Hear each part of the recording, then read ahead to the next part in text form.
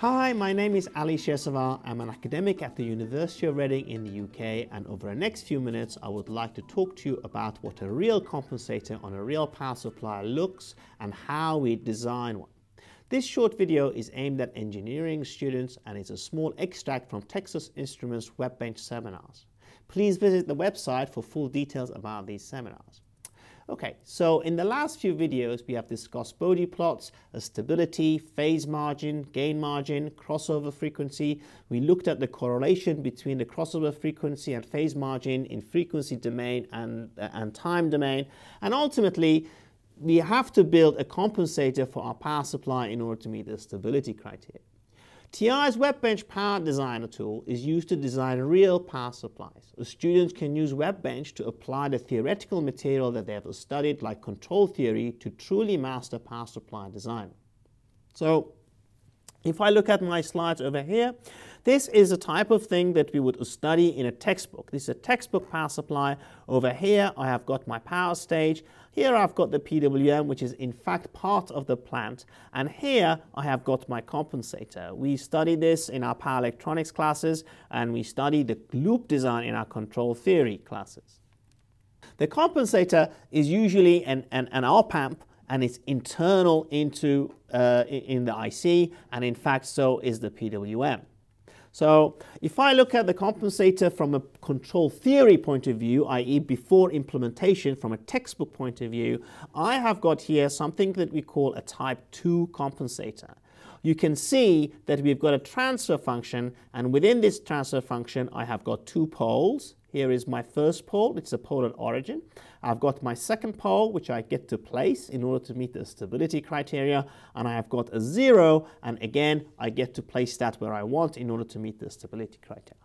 At school we study the impact of poles and zeros in detail so that we can relate this into reality and design a compensator.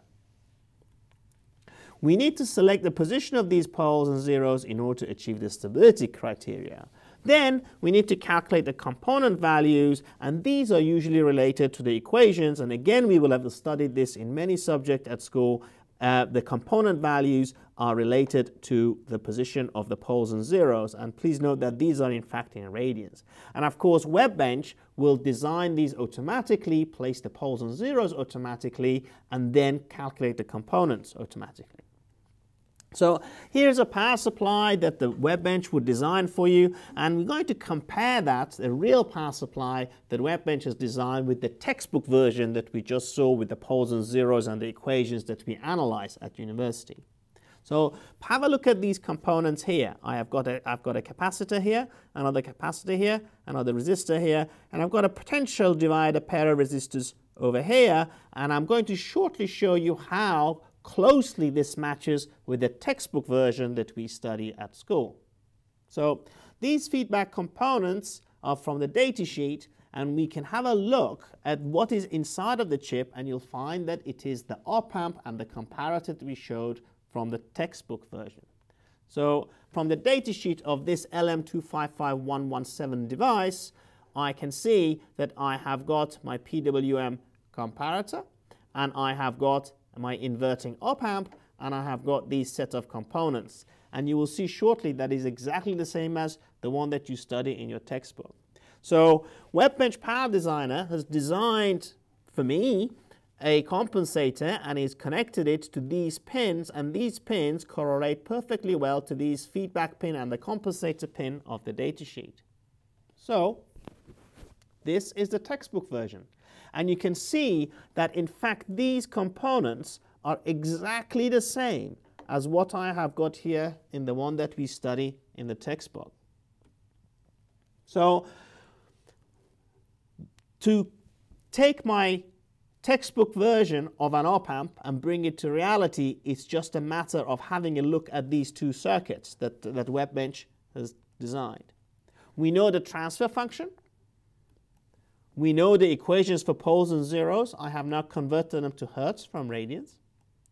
And we know the component values because WEBENCH have designed them for me. So given that I know the component values and I know the poles and zero equations, I can actually calculate the positions of my poles and zeros. I've got a pole at origin at 11.6 kilohertz, I have got a 0 at 1.8 kilohertz, and I have got a second pole at 50 kilohertz. And these are based on the components that were calculated by WEBENCH.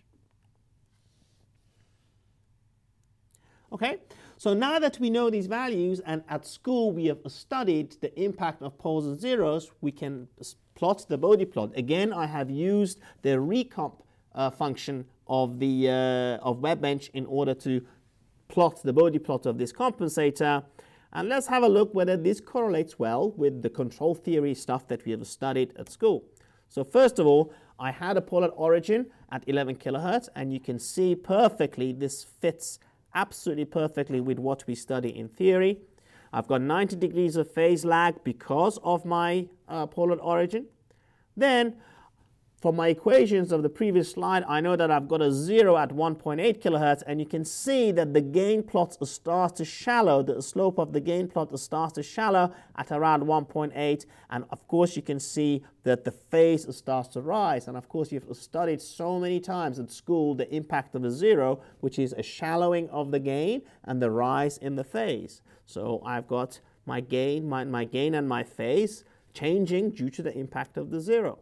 And then finally, we had a pole at 50 kilohertz. And of course, in school, we study that the gain will fall with a pole, and also the phase would fall with a pole. And you can see here the phase lag due to the pole, and you can see the gain fall due to the pole. So everything matches perfectly with our theoretical studies. But this is only an estimate, and we can simulate it in both time domain and frequency domain.